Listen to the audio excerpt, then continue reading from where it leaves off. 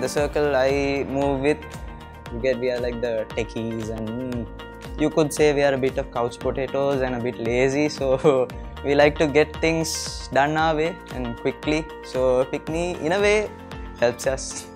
It's easier.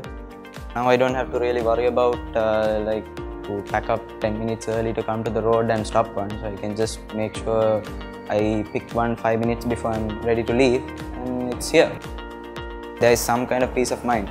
You can see the amount. So sometimes when you stop a meter taxi on the road, there's a 50-50 chance that sometimes the guy says, "Mahatya, the meter is not working," or something like that.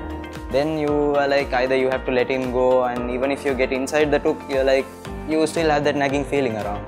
So this makes it easy, 100% of the time the meter works. So you have some peace of mind.